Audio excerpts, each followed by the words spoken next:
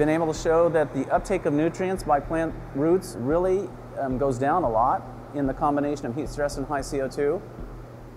We don't completely know why. We have some ideas about it, but it will take a while to nail that down. But it goes down, and that means less food and food that's not as good.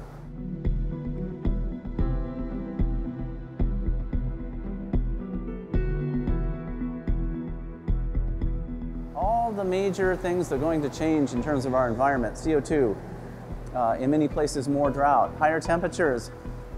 Individually, and it looks like in combination, those factors are going to oftentimes negatively impact food production and food quality. Agriculture will be seriously impacted 40, 50 years from now.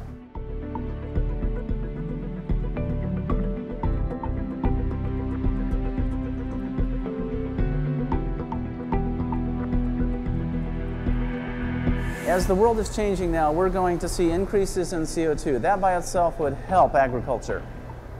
We'll see increases in temperature. Well, that will hurt corn growers in the southeast US, but that might help you if you're a farmer in Canada. But we are beginning to get a handle on that, and the projections are not good.